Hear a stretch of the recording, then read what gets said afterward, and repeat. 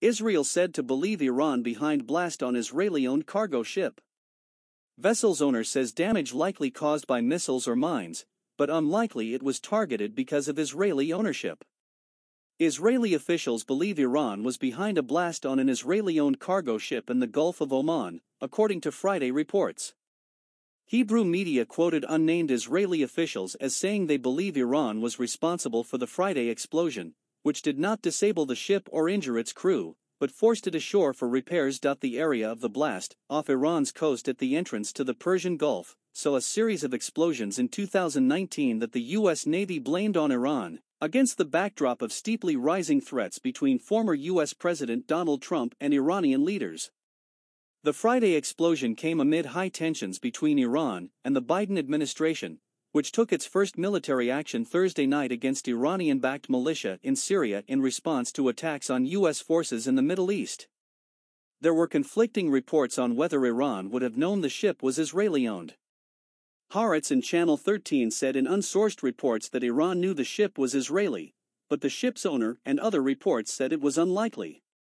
Channel 12, in an unsourced report, said the blast was caused by a missile fired from an Iranian vessel.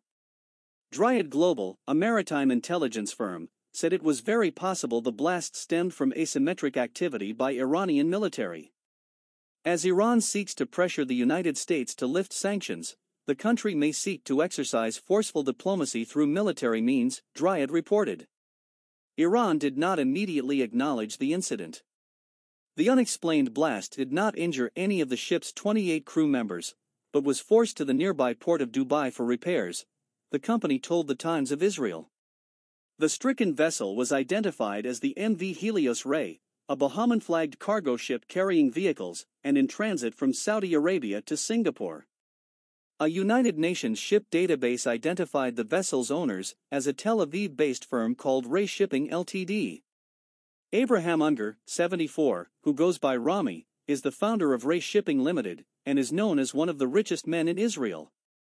He made his fortune in shipping and construction. Hebrew media reported that Unger is close to Yossi Cohen, head of the Mossad spy agency. Unger said he did not know exactly what had hit the vessel, but said it was most likely missiles or a mine placed on the bow. Israeli authorities will investigate this together with me, he told the Ynet news site.